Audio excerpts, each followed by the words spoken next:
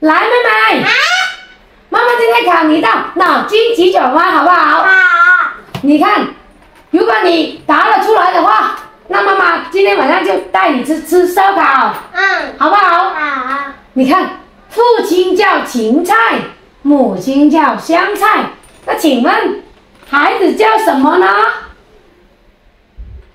父亲和母亲都有菜字，肯定他们的孩子也有菜字，是吗？那父亲跟母亲都有菜字，所以他们的孩子肯定也有菜字，是吧？那你觉得，那他们的孩子叫什么菜合适呢？白菜。白菜呀、白菜不对。空心菜。空心菜呀、那芹菜跟香菜的孩子叫空心菜，那也不对。再想一想，韭菜。韭菜还是不对哦。再想一想，花菜。花菜还是不对。你看清楚，芹菜、香菜、青菜。青菜，哦，他们的孩子叫青菜，也是不对，还是不对。让我想一想。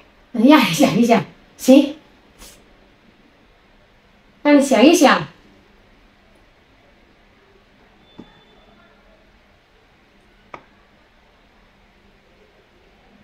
啥菜？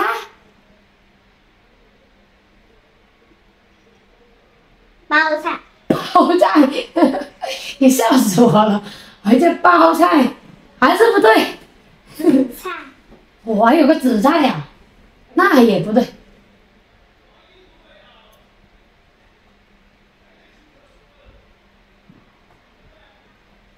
什么菜？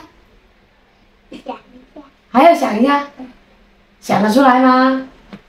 娃娃菜。娃娃菜，哦，他们的孩子叫娃娃，所以叫娃娃菜，叫娃娃菜是吧？那对不对呢？不知道。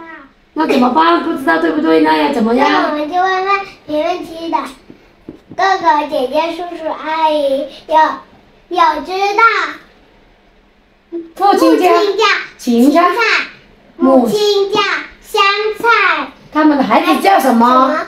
有知道的请在评论区留言。是啊，你们觉得他们的孩子应该叫什么的？可以一起在评论区留言探讨。谢谢大家，拜拜。拜拜。